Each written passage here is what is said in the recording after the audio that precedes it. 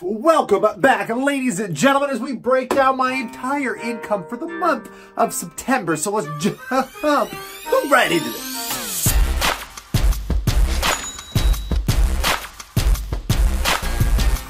Welcome back, my passive income investors. Like today, my hat doesn't like to stay on too well, but we're going to break down not only my dividend and stock income, but we're also going to take a look at my income from my working class career as a full-time magician and part-time DJ, which many of you know I'm quitting DJing this month. I'm going to take these off so I can see you guys just a little bit better.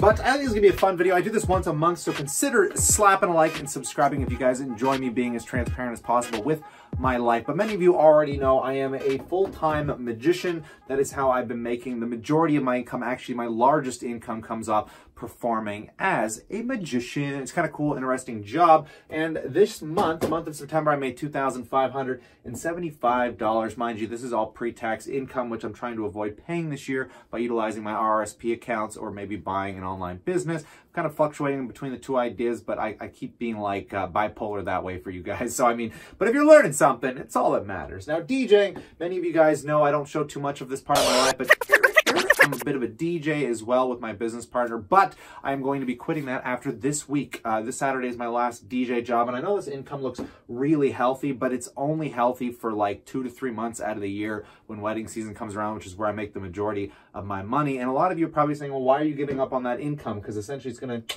crush that right out. Well, I want time to start focusing more on my career, making passive income, and also pushing my career as a magician, because when I book these jobs, they're kind of concrete jobs. I can't just walk away from them. So I want to try and have the option of maybe doing cruise ships, maybe traveling down to the US to perform and finding some other avenues of income without this holding me back. I can't work around this. So I'm basically using the money that I've made off this month to get the rest of my life in order, basically fixing my car up. I just bought a laptop that's not going to be here till Tuesday. I needed a new TV. Mine was busted. And I know that doesn't sound too frugally of me to be buying all this crazy expensive crap. And trust me, my girlfriend knows how bad it hurts me inside as she sees me cringe paying out, you know, $1,200 for a laptop. Not like I'm buying a brand new brand new Mac. I don't like buying Apple. I'm not really utilizing that to the extent, but I like having a good, decent computer to edit on, and trust me, this will be able to do the job no matter where I am in the world. But sometimes you got to update your stuff, guys. I've been using the same materials now for like the last 5 years at least. So, I mean, I'm just trying to get this as portable as possible.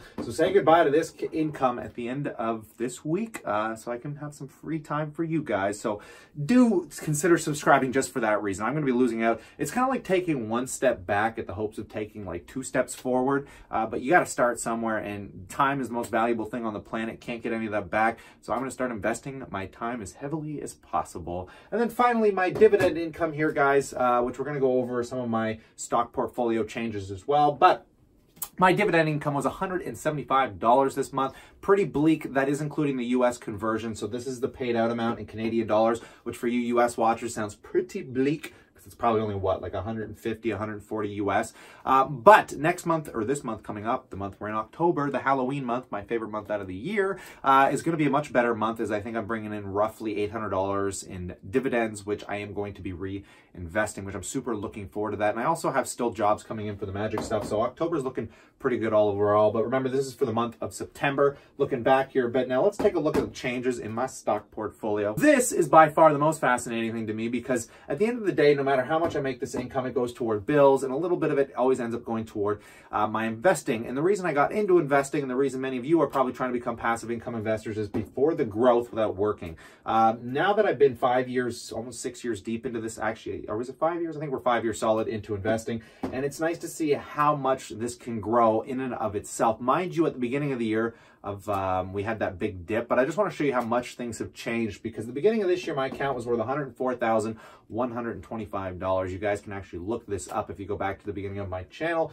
And today it's worth about $114,880 with my contributions plus growth and dividends. And the coolest thing is I've been managing my account in a way to try and get the dividend income up, baby, because that's that passive income. And I've gone from $3,350 at the beginning of this year to $5,565. My goodness, I have increased my dividend well over $2,000, which, by the way, isn't mainly from me working and adding income to this portfolio. It's from me managing and moving positions around. Many of you saw me sold off a piece of Apple this year.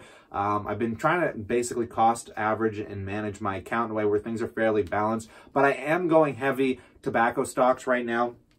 I just sold 3M yesterday before the big drop today. A lot of stocks dropped today. I was kind of glad that I sold that. It was only $1,000. I'm still keeping 3M in my RBC account, but because I bought that position on your behalf, but I just can't see any more value out there in the market than there is in MO and the tobacco industry right now. So for short term and long term, I'm just funneling. I think I got about $30,000 between British American Tobacco and MO just in those positions, which make up a fairly decent chunk of my portfolio right now. But in the short term and the long term, I think we're going to see some really good short-term capital gains, maybe in the next 3, 6, 12 months. And then on top of that, I'm only going to leverage it down to buy something else, and I'll keep the majority of the position there because I like the dividends. I mean, we're talking about 8% yields. These companies can afford to pay.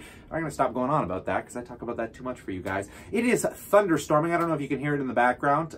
There's crazy storm warnings right now, so I'm hoping the power doesn't go out in the process of me making this video for you. And finally, before I finish up, I want to do some shout outs to Matt Money. I was catching him along with Gen X, man. It was kind of fun talking to you guys in a live stream yesterday. Not my live stream. I want a live stream, but I need to get about 1,000 subs before I can actually do it off my phone until I get this laptop. It's kind of annoying the way YouTube has set that up, but I'll be live streaming, so definitely consider subscribing to get me to that level. I can't wait for 1,000 subs. Getting close. Thank you. We're going to go over all that in the next video on my YouTube analytics. But that big shout out, guys, Gen X and Matt Money, you guys are something else. I think Matt Money's coming down to my hometown, Toronto, for a wedding at the end of this month, and maybe we'll try and do a collab. If you're down for that, I think it's going to be a lot of fun. It'll be fun to do some more meetups with some of you subscribers as well. If you're ever in the Toronto or basically Ontario area, I'm all over the place for my job, so never hesitate to shoot me a message. I'd love to come down and meet you guys and maybe even get some footage of it as well. I'm going to finish making this video up for you guys, so I hope you enjoyed it. I'm going to do one of these every single month. And this month might not be as entertaining as my income will start dropping off, which means I got to really start hammering out some other things. But I'm going to leave it at that. You guys can always let me know what you think in the comments section below. How much did you make for the month of September? I'd love to hear about it. If you're one of those people funneling cash and hiding your entire life, well, that's your problem, not mine. I'm public. I like sharing all this information to let you guys know what is possible, what is capable. And the last thing I need to update you guys on is the big show. I did a massive show, before I forget, at the Markham Theater, and I'm just getting the assessment done for that right now. It's 500 seats. We had such a good turnout. It was such an amazing show. I haven't talked about it because I got too busy with stock quits. I literally had to fly down there the next day. So I'm going to try and get some clips of that and post them up for you guys as well, but they're kind of scattered all over the place because I had other people filming it. So when I get some time, I'm going to break that down for you as well. But stay cool. Stay awesome, guys. I look forward to chatting to you real soon.